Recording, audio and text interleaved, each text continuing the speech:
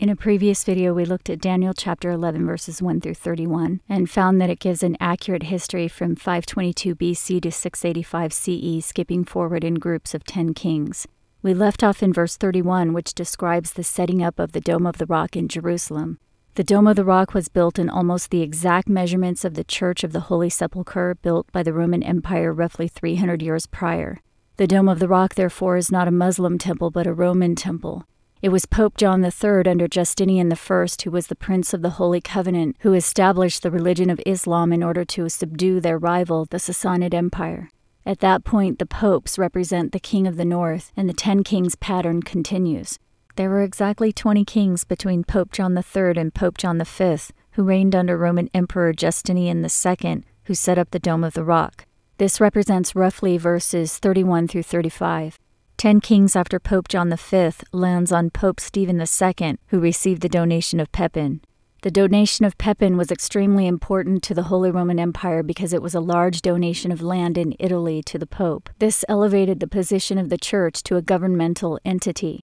The donation of Pepin is considered by many scholars to be the true start of the Holy Roman Empire, as it's considered the start of the Papal States in Italy. Others have placed the donation of Pepin as the start of the final 1260-year period. This event, the start of the Papal States under Pope Stephen II, seems to represent roughly verses 36 through 39, which refer to the position of the Pope throughout the Holy Roman Empire. Exactly 70 popes after Stephen II, we reach Pope Urban II, who led the First Crusade, which ended in the establishment of the Kingdom of Jerusalem. There were exactly 20 kings between the First Crusade and Pope Innocent IV, who was the first pope to authorize the torture of heretics during the Inquisitions. 30 kings after Pope Innocent IV, the first Spanish pope was elected, Pope Calixtus III. In 1456, Pope Calixtus III issued the Inter Caetera to Portugal, which gave to Portugal the alleged right to territories along the West African coast, as well as the enslavement of non-Christians captured there. 10 kings after Pope Calixtus III, Pope Paul III authorized the purchase and possession of Muslim slaves in the Papal States.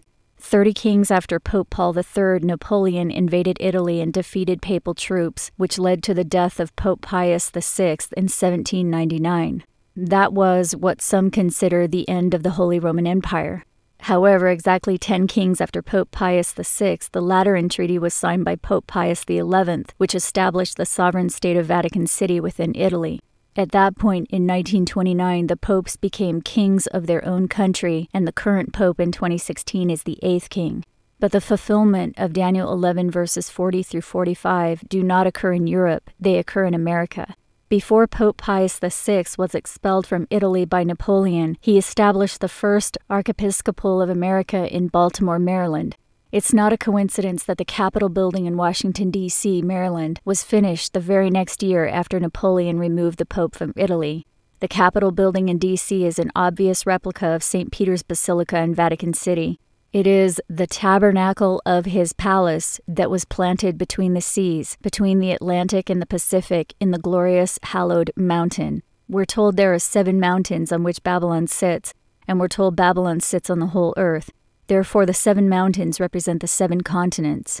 North America was the glorious hallowed continent at that time, and the Pope planted his tabernacle there, a replica of St. Peter's Basilica, revered as the most hallowed place in the United States.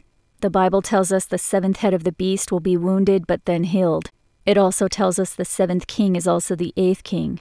This means, as we've discussed in previous video, that the Holy Roman Empire is the United Nations, whose headquarters are also in the United States in New York City. In 1947, the United Nations established the modern country of Israel, the boundaries of which leave out ancient Edom, Moab, and Ammon. The Holy Roman Empire did not dissolve in 1800. It relocated to America, which is part of Babylon the great city spiritually called Egypt. The oppressor in America was never white people. It has always been the dragon and the beast. For more information and proof that we're in the final years, you can watch the playlist Bible's Countdown to the Meteorite and Rescue, linked here and below this video on YouTube.